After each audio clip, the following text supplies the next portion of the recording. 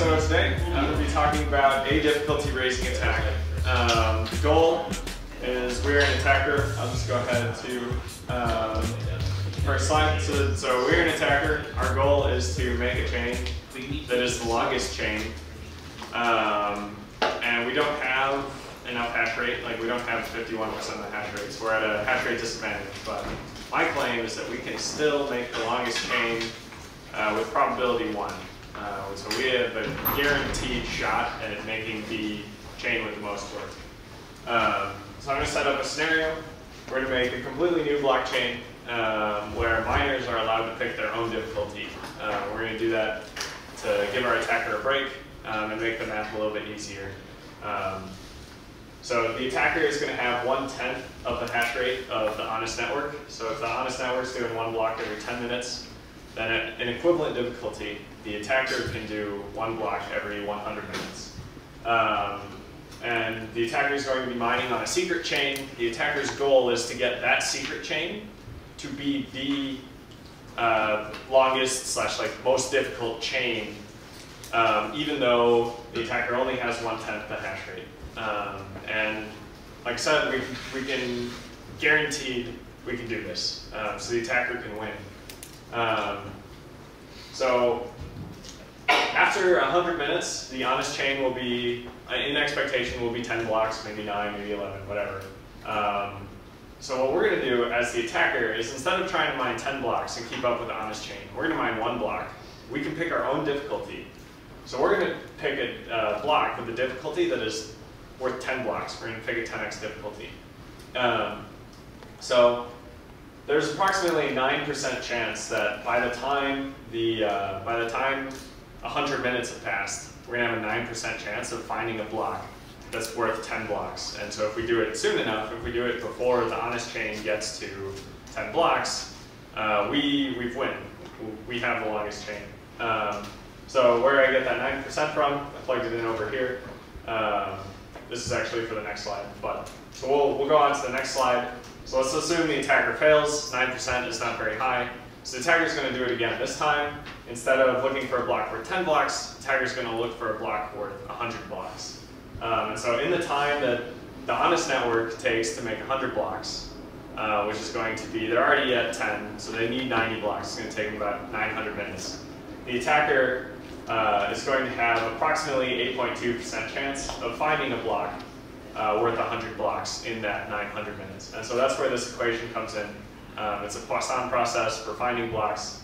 I pulled the equation off of Wikipedia and plugged it in, and we got with 0.09 expected blocks, we have an 8.2% chance that we find the block we're looking for. So again, 8.2%, not that high. It's a little bit less than last time. So we're going to try again. Oh, here's our equation. We're going to try again. This time, instead of doing 100 blocks, we're going to do 1,000 blocks.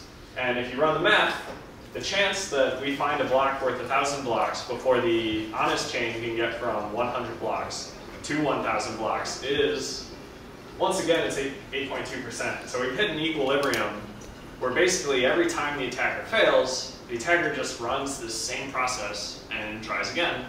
And they have the same chance. And so basically the attackers, rolling a multi-sided die has an 8.2% chance of winning, and they can roll it as many times as they want. Eventually, the attacker is going to win. The attacker is going to have the longest chain, and the honest chain is going to be wiped out. So we have it's a pretty simple strategy, but we've come forward and presented the way that our attacker can win. Yeah, so there we go.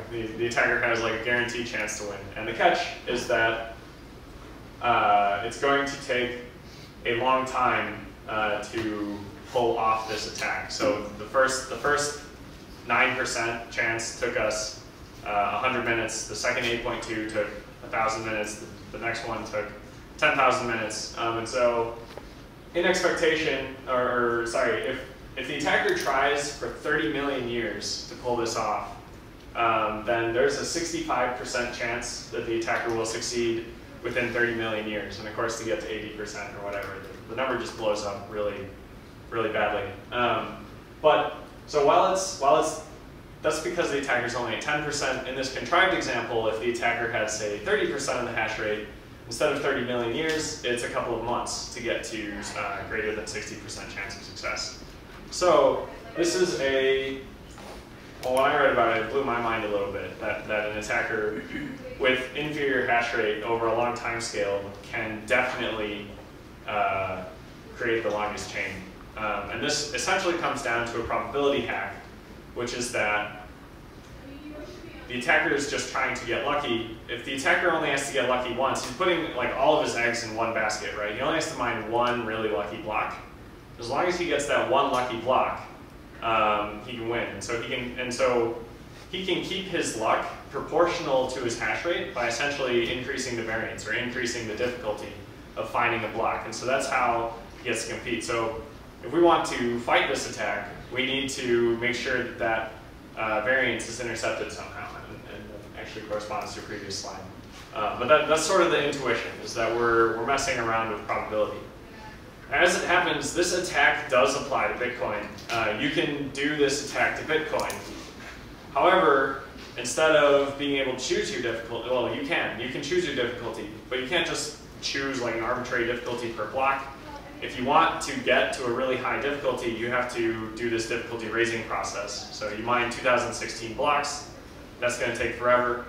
Then you give them really tiny timestamps on your secret chain, so when the difficulty adjusts on your secret chain, it's going to 4x. Bitcoin has a cap. You can't increase the difficulty by more than 4x per iteration. So basically, the attacker, instead of trying to get lucky in one block, is trying to get lucky in 2016 blocks. So instead of having this like 8.2% chance, it's 0.0000 whatever, a lot of zeros percent chance. But the thing is, the attacker can maintain that chance every time they try again. And it takes them exponentially more time every time they try again. But in the world of infinity, exponents mean nothing.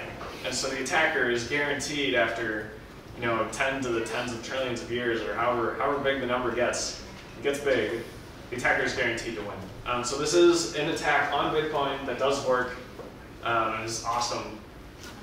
It's also not practical. Let's see.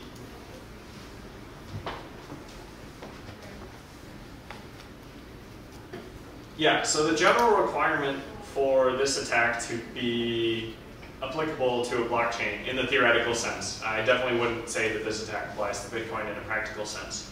In a theoretical sense, it does apply to Bitcoin. And the reason it applies is because we can increase the difficulty of the Bitcoin blockchain as fast as the honest network is able to mine blocks at all. And so one of the requirements of this attack is that the attacker has a constant percentage hash rate, right? So over time, the Bitcoin hash rate has been growing. If that's true, and you're trying to apply this attack in the theory world, and if the hash rate is growing, you have to grow your hash rate in proportion to preserve your guaranteed win. And so I don't know of any difficulty adjustment algorithm that tries to fight this and tries to say, if you have less than X hash rate, you won't be able to keep up with the honest chain in moving the difficulty, but it's also not really required because it's not a practical attack. On Bitcoin, it's not a practical attack. We did see, okay, this is rumor, I don't have a link, but I remember way back when this paper came out, people talked about a couple of altcoins way back when, Quark coin was in the top 10 or whatever. In the Quark coin prime coin days, I believe that this attack was successfully executed against one of the crappy Bitcoin clones. And the reason that it worked on that chain was because they changed the difficulty adjustment algorithm. I think they changed it just very naively to adjust every block. They didn't change the 4x requirement, and so instead of needing 2016 blocks to quadruple the difficulty, you needed one block to quadruple the difficulty. So the difficulty raising attack was actually super practical, and as long as you had 35 or whatever % of the hash rate, you could, in a few weeks, go ahead and just wipe out the whole chain at lower hash rate than that whole chain. Much more common, though, was people just turning on a single ASIC and pointing it at a chain and nuking it. Cool. So I think I talked ahead of the slides, and I apologize for that. But that's the end of the talk, and I hope you liked this.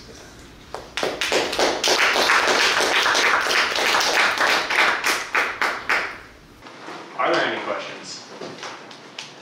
So it seems like this attack gets significantly easier the more mining rate you have. Yep. I don't know what that slope looks like, but is there some point less than 50% where it's like reasonably practical in Bitcoin? Like someone with like 48% or 49.999? I strongly suspect not, because in Bitcoin, your exponent on the number of blocks you have to mine in a row and get lucky on in a row is 2016. And so if you're taking even 48% to the 2016 power, that number collapses down very fast. However close you get to 51%. I guess it wouldn't be 48 because the secret chain is going to have 96% of the public chain. So it'd be 96 to the 2016, something like that. And even that's going to collapse it down to an impractically small number. But some of those chains out there that have smaller difficulty adjustment windows might have practical attacks at like 40 or 50% hash rate. What's the difficulty adjustment window of Bitcoin Cash? I remember it was pretty short, so I know but they adjust it every block. I don't know how far backwards they look. And so it would depend on how many blocks they look over, and also it depends on how much they clamp, how fast the difficulty can move. But from what I remember, they don't clamp it too much. The other thing that you could do with Bitcoin Cash, because they had their emergency difficulty adjustment thing where the difficulty would just start dropping rapidly, which allowed miners to mine more than one block every 10 minutes. I think Bitcoin Cash was averaging like a solid 60-second block for a couple, months.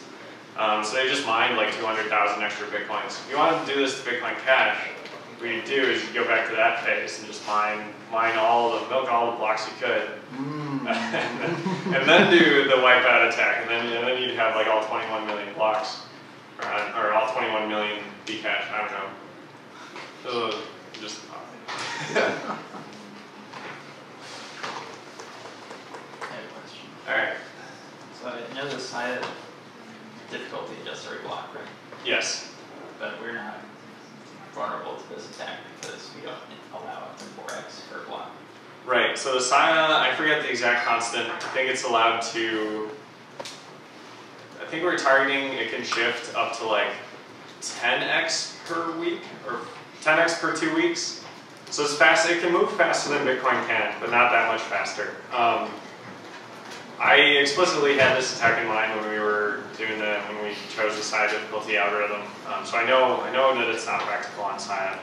The looking window for Sia is, honestly, it's a half-life of 3 days, which means you still have to mine like 100 or 200 blocks to get lucky.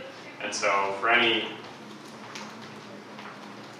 hash rate that's not vanishingly close to 50%, it's not going to help you in a practical scenario. Yeah, I was going to say, it seems like the moment that we have the sliding window is smaller, we still have a probability of this occurring, but it's significantly less likely. Right, and yeah, that's and if basically it does happen, you're fast. still only going back a certain amount of time. Yep. Exactly. Cool, so we're going to wrap this up, and we can go on this. Oh, okay, one more question. This is kind of stupid, but if this obviously won't work if you're using pooling, right? Because you can't have a secret network if you're pooling with other people, unless it's like a dishonest pool. So how possible is a dishonest pool? Well, the dishonest pool, if a pool wanted to be dishonest, they would have to mine on a secret chain without the pool participants noticing, which means the pool has to keep paying its participants And also the participants have to have some obliviousness, I would say a high degree of obliviousness, to realize that none of the headers they're mining ever made it onto the public chain. If you're a pool where most of your miners are small miners and not ever going to find a block anyway, maybe you could get away with it, because no one ever finds a winning block and they just assume that the blocks on the network are someone else's winning blocks from the same pool. So maybe you could do it as a pool. If you have a bunch of small users who don't check the chain and verify that you're being an honest pool, maybe you could use other people's hash rate to go ahead and do this. Sweet. Okay, yeah, I have another question. I just want to keep trying to push my intuition on this. Okay. I can go and see, the Poisson distribution, and I get that if you can find a fixed percentage and try it over and over again, then that makes sense that you can do this attack. What is the intuition for the amount of work that you did, right? Effectively is, people are gonna be able to out-hash you, right? In terms of sheer number of hashes that you perform. Right. So you're tricking the network into making it look like you did more hashes. Yeah. Is that because of you fake the timestamp? Is that where that comes? That's the part that I don't understand. Faking the timestamp doesn't have to do with tricking the difficulty measuring, right? The difficulty measuring looks at solved blocks. Right. So faking the timestamp is important to trick the difficulty adjustment algorithm and drive the difficulty up. So anytime you mine a block, I think intuitively this should make a fair amount of sense. If you mine, if you mine a tenth of a block's worth of work, there's a chance that you'll find a block in that window. It's a small chance, but if you're a miner and you mine for 3 days, you may get lucky and you may find a block in that 3 days. So that's essentially what we're doing, is we're saying, I know that I don't have enough hash rate to mine a full block, but I'll go ahead and try to mine a third of a block and get lucky, and find a full block in that 1/3, or in this case, in that 1/10. I'm going to mine 1/10 of a block and try and get lucky. And then the trick is that we just have a mechanism to reset and try again to mine a tenth of a block and get lucky again. And the trick involves using exponentially more time than the last time. Basically, you turn your previous mistake into a rounding error by making your next attempt, exponentially bigger, and then you go ahead and you try again. You just repeat. It's also worth pointing out there's an optimization to this attack. I didn't use there's a continuous version of the simplified attack, which I didn't use just to keep the math simple. But what you'd really want to do is always be mining a block that's as difficult as you need to overcome the honest network. So if the honest network's only, say, 4 blocks long, you don't need to mine a block that has a strength of 10. You only need to mine a block that has a strength of 5, which means you're a lot more likely to get that block and get the chain you're looking for. So in the simple version, what you really do is you just be continuously updating the block you're mining to be slightly ahead of the honest chain. And I didn't want to do the math, so I don't know how much of an advantage that is, but I think it'd probably be 50% advantage instead of 8%. Maybe get to 12% per reset. So maybe 30 million years turns into 300,000 years. Not that helps you a whole lot. And then in Bitcoin, that doesn't apply. We're already doing the continuous thing. We're basically pushing the difficulty up as much as we possibly can. But it's fighting back. It takes us a long time to push the difficulty up in Bitcoin. Okay. So let me play it back to you. My updated intuition is that the reason that this works is because you found a way to continuously take gambles that are bigger and bigger in outcome and stay ahead of the chain. Yep. So no matter how far the chain gets, I can always take a gamble that might put me ahead. Yeah. And I can keep making those harder and harder and harder gambles, and that limit turns out to be like a probability of 1. Right. Okay. And yeah, the first time you take the chance, the total dollar cost of your gamble is going to be 1/10 of the hash rate times 100 minutes. So we'll call that $100.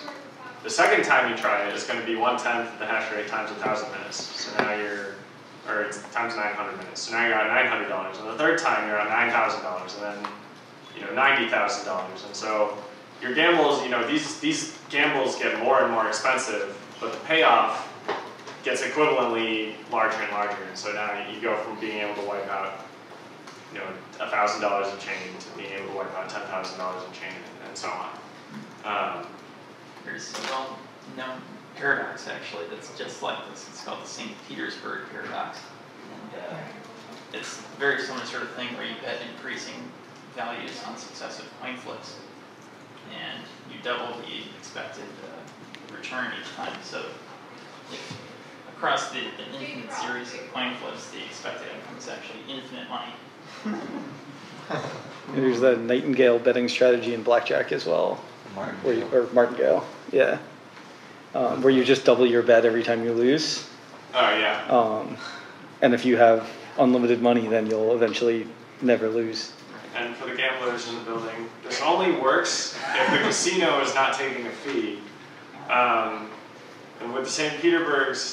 Petersburg paradox, if the casino is taking a 2% fee, you get infinite wins, but you get a bigger infinite number of fees. That's unfortunate for you. So don't do that if the casino is taking even 1%.